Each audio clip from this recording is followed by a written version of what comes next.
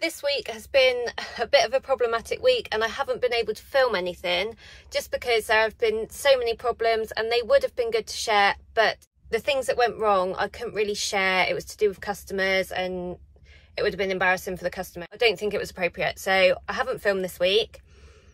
It has been a hell of a week. But I had filmed something a little while ago about inside the blower. I filmed this quite a few months ago and I just haven't had time to put it together. So I'm going to put that together and show you inside the blower trailer. This was an occasion when I had a tailboard tip, so I thought it was an ideal opportunity to film inside. If you've watched quite a few of my videos, you will know that I pull an array of different blower trailers. The doors that can separate the loads when necessary have little hatchways. They can be a little bit temperamental sometimes because of the weight of the loads that they carry.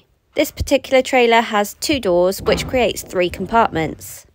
You could have more or less doors depending on the work that you're doing. I'm also going to give it a sweep out while I'm in here. I've just tipped a product called rape meal, which is a byproduct of extracting the oil from oilseed rape. And this product can be quite sticky at times, and it's quite often fed to farm animals. This is the second door that I'm opening here, and as you can see, there is quite a bit stuck up the front. This trailer will only carry natural products like animal feed, and will not carry aggregates like my standard bulker trailer. If it's a bit tight for me getting through these doors, I do wonder how other people cope. Sweeping out can also be a bit of a challenge because you have to sweep the remaining load under these heavy doors. And because we only carry things like animal feeds, the floor can be very slippery, which is a good thing for tipping because it means the load slips out much more easily, but it's not so good for sweeping out. As I finish with each compartment, I put all the doors back together to prevent them from bending out of shape whilst I'm travelling.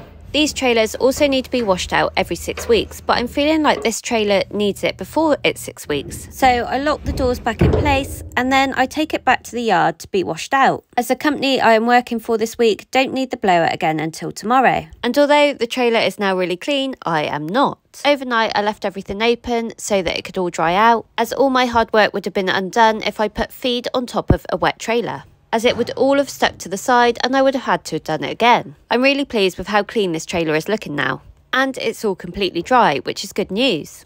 This means I can close everything up and I'm ready for a day's blowing. Also, I will point out that this door at the front of the trailer is slightly shorter. This is because it's on the part of the trailer that steps up at the front, so unlike the other door that can be moved, this one cannot, as it is too short. On other videos you would have seen me shunting the truck forwards to make sure the door fell forwards, but today I can push it forwards myself. Now I just need to close all the doors up to go and get my first load with a nice clean shiny trailer.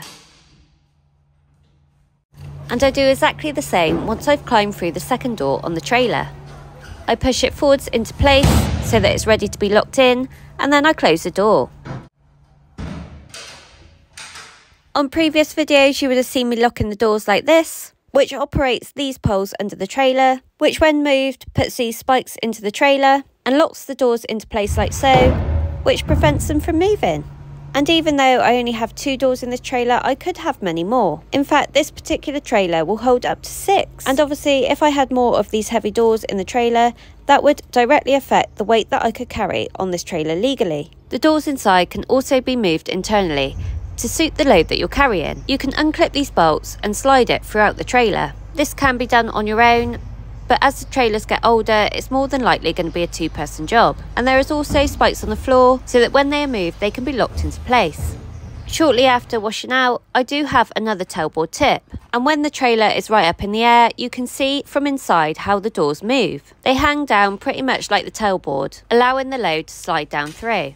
And it's also nice to see that the floor is still sparkling. The only way to get the last little bit off is by blowing it off. So I set everything up to blow the last little bit off that's left in the tray, and I operate the controls as I would normally.